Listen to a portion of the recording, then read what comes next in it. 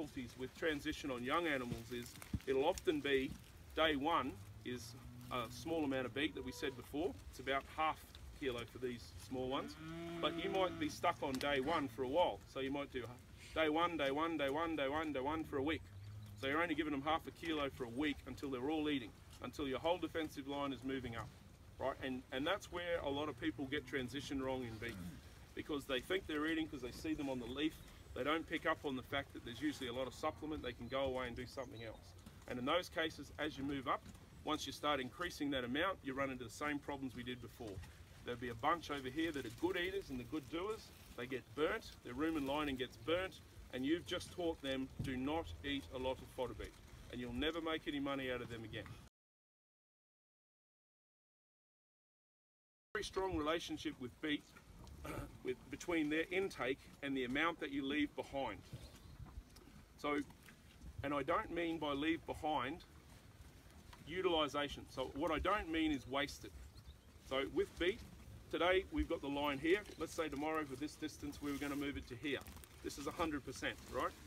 I should go back once they're after transition, when I'm up and running, I should be able to look over that line and there's 25% of what I gave them up here in yesterday's break.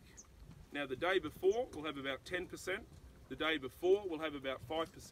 So I should be able to look down and see 3 days. If I can't see 3 days, I'm not feeding them enough, right? Behind them, it'll be a billiard table. Now tomorrow when I move it, everything moves forward, if you see what I mean. So now this is 25%, 10, 5, and it's gone. And the whole thing moves up. So the two problems that happen if people, once they're on to transition, which is straightforward and very easy to do, the two problems that people find with beef, because we're weighing them, unlike dairy, unlike even dairy replacement heifers, if you're going to make good money out of beef, you've got to, the one thing that you have to maximise is intake. You really have to maximise intake. So the two things that go wrong are, first and foremost, people don't leave enough behind. You know, I've worked these programs, most of my work is on farm. And I've come to believe with the farming community, it is genetic.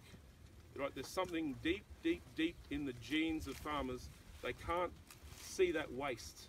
Even though they want to, and they tell their hand to move that line open, it just comes back all by itself. Right? And they do it again, it comes back all by itself. Right? You know, 700 grams in the first year is a terrific result. There's no getting around that. A lot of people don't get that. They get 300 grams for a year or so, maybe 2 years, and then move up. 700 grams is a great result.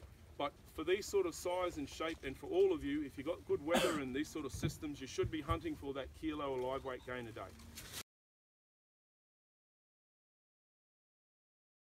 And the reason why that's important, because the system that's made money for us in New Zealand is we've chopped a year off raising beef. So the average steer, grass-based steer, just like you, the average grass-based steer in New Zealand is slaughtered between 26 and 36 months old. Now they're spring-born, so that means that I pay for 2 winters to feed them, you see. Now if I can take that second winter off them, that I don't have to pay for them anymore, what I've effectively done is double my stocking rate. So what we do with these, they're born in spring, we get them in autumn, we put them on grass for 3 weeks, we transition them carefully, they have 130 days, so that means they start for us, they'll start somewhere in late March or April, and then they'll be effectively 4 or 5 months on beet right across that autumn and winter period where historically we couldn't put any weight on them at all. So they'll be right across that period, and then we plant enough beet to make sure, real sure, that they don't come off the beet until there's grass all around them. So they have no check when they come off it, right? They'll do a kilo of live weight gain. If you get it all right, they'll do a kilo of live weight gain on the beet. So if we're starting at 270, we've got 130 days, we're at about 400 kilos when we come off. They're now big, they can eat, they go out on grass. Spring grass, always, everything likes to eat spring grass, and they do well. Typically they'll shift to about 1.5 kilos live weight gain a day at that one on the spring grass, and might be different in Wales, I doubt it. I think God gives everybody 90 days of spring grass. Even if you're in outer Mongolia, you get 90 days of spring grass. You might get more, but usually you don't get less. And so 90 days of that puts them in the frame that for us, by the time it's Christmas, we're normally at that, we want a 300 kilo carcass, that's our hunting ground, and a 300 kilo carcass on beet is a 530 kilo animal. So the yield on the Europeans is about 58%, 57, 58, and the yield on the British is about 56.5. So for us, our target live weight is about 530 kilos.